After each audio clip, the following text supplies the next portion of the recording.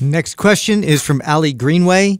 Is counting your weekly calories just as effective as tracking your daily caloric intake? Yeah, to an extent, right? If it's extreme, like let's say your total weekly calories is 14,000 calories, you eat them all in one day and the rest of the days you don't eat anything, then probably not. Yeah. But here's why I like weekly calories over daily calories. It mimics real life more. So what I mean by that is real life, you don't eat the same exact macros and calories every single day. That's how bodybuilders and competitors eat.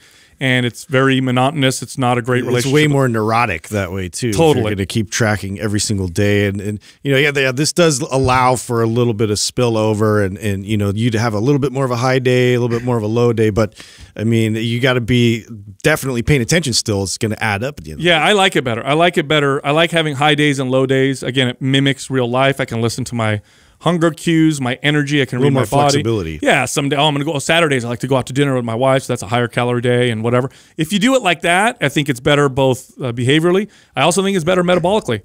In my experience, I get better results when it's not the same every single day. Well, our bodies and our metabolism existed before time and days and weeks. You know what I'm saying? True. So I mean, that's one of the things I always try and get my clients out of, like. We've structured our whole lives around these schedules of Monday through Friday, and that these hours in a day, and like none of that stuff we made it up. You know what I'm saying? Yeah. Before that, we had a metabolism and we had things, and you still burn calories, right? It doesn't know by a clock how you are going to burn or not burn. So I do like the idea of paying attention over a week versus, you know, being hung up on every single day, every single meal. It's just, honestly though, the best answer to this is it's whatever works best for you.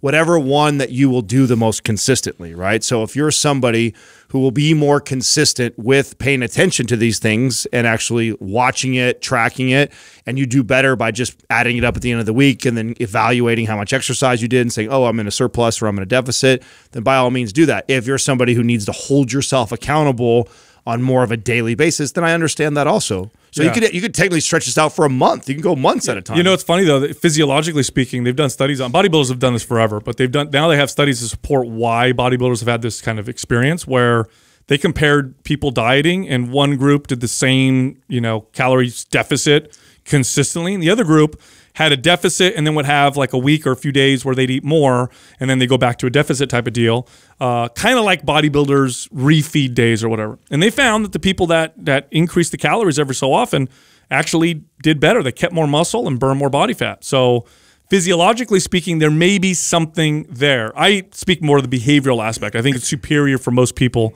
behaviorally, and I think that's the most important thing to focus on anyway. Mm-hmm.